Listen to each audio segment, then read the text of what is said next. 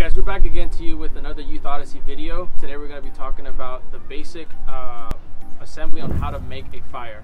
Now this is going to be different for everybody depending on where you are and the materials that you have accessible to you. But today we kind of have some stuff already picked out just for the sake of making this video as best as informative as possible.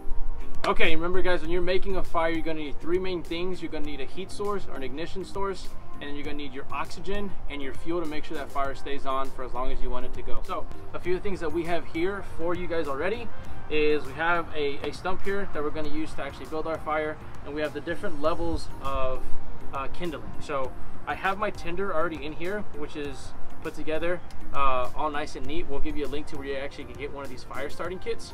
But in here I have my ferro rod, my striker, and my tinder, which is going to help me create that initial spark, which I will then transport to one of these items here. So you always want to find something that's really dry, that way it'll light as fast as possible, and then progressively get larger and larger until you have a well-established fire and enough fuel to then keep that alive. So we're going to go ahead and get things set up for you guys and show you how to get this fire started. So you're going to start off by getting a little bit of tinder.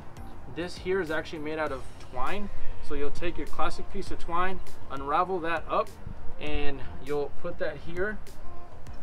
You always want to have your kindling close by, because this will light very, very fast, and if you don't have it close by, then you won't be able to transport that initial ember effectively. So I have my ferro rod and my striker here.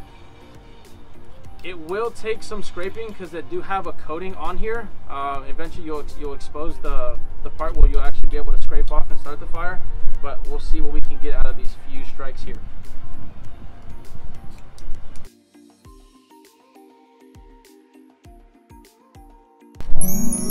Alright, so as you can see, that lit up extremely fast. That's exactly what you want. Again, this tinder for myself is already pre-packaged, and we can tell you how to get a hold of that. But in the wild, you can always take really dry pieces of bark, for example. There's certain plants that are perfect for this kind of stuff. Dry leaves work really well.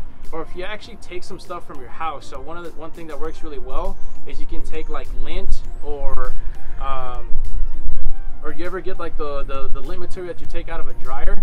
That stuff's actually very, very, very flammable and really perfect, but you only want to use that for yourself, not when you're making a fire for a lot of people, just because it's your clothes. So but yeah, so that's basically how you're going to get a fire started. Hey guys, and like I mentioned in the video, if you want to get your hands on one of these cool fire starter kits, they're provided by Keepers of the Garden, and here's the link down below. You can go visit them and get your hands on one of these. But if you have any questions, you can always visit us at any of our other social media sites.